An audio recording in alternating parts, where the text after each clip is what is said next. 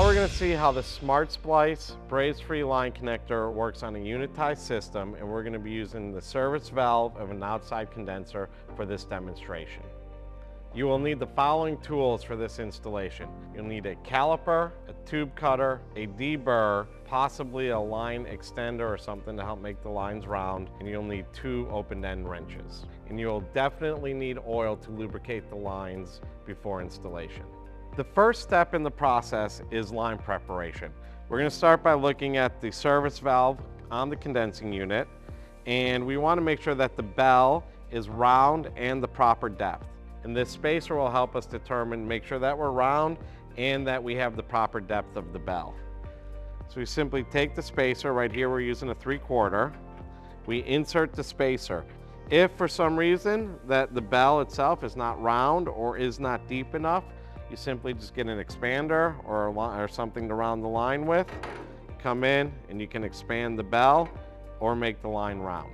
The important parts about the mating line is really the OD of the mating line needs to be accurate. So we just want to verify using a caliper, and that's what we're measuring is 0.75, and the other piece 0.375. You want to make sure that these copper tubes, especially soft copper tubing, has a couple inches of straight line and that it is round. Now we're going to attach the 3/8 Smart Splice braze-free line connector for the service valve. After we've oiled the pieces, we're going to make sure we put the spacer in to make sure that we verified earlier. Put the nut first onto the expanded tube side. We have this little plastic piece with a rim that sticks out. It's very important to make sure the rim is facing the bell as you put it on there. So the smaller rim is facing the bell. We're going to simply walk this on here nice and easy. Push that back on. Fits nicely. Then we have a metal holding piece. On this metal piece, you want to make sure that the open end side goes on first. And once again, you're going to want the little rim facing out towards the bell. You'll notice that the plastic piece is going to fit nicely into the metal piece that you just put on. And when you tighten it down, it'll tighten very nice. Then you take your expanded seal sleeve, put it directly onto the bell. Then you take your body, simply put it on, feed your pieces in, nice and easy. Pieces come nicely into there. Everything moves directly up. Start tightening by hand until it's nice and tight. Then you simply take your adjustable wrenches and you simply just tighten down until it stops tightening, and there we are. Now we have attached the expanded tube side for the 3/8 on the service valve over the bell. Now it's time to attach the line. The line side's very simple. Simply, once again, we want to make sure we oil the line nice and easy. Insert the line, hand tighten as much as you can.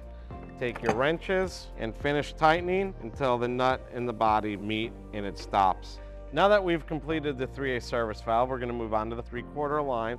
Take the spacer, put some oil on it, insert it.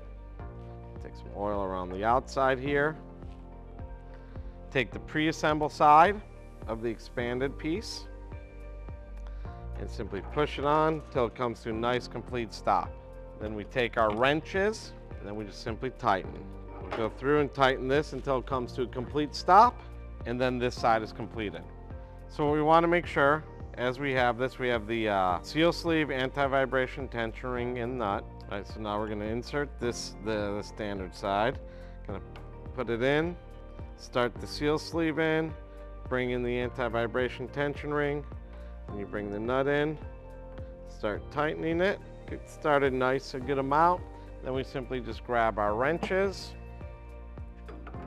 We'll finish tightening it until it stops. You want to tighten it once again all the way until the nut touches the body. And that's pretty good right there. Looks like we've made it. Now that we have completed the 3/8 and 3/4 Smart Splice braze-free line connectors for service valves, it is time to pressurize your system to test for leaks. then vacuum the system, test for leaks, and then once all that's completed, everything's passed, charge your system and you're ready to go.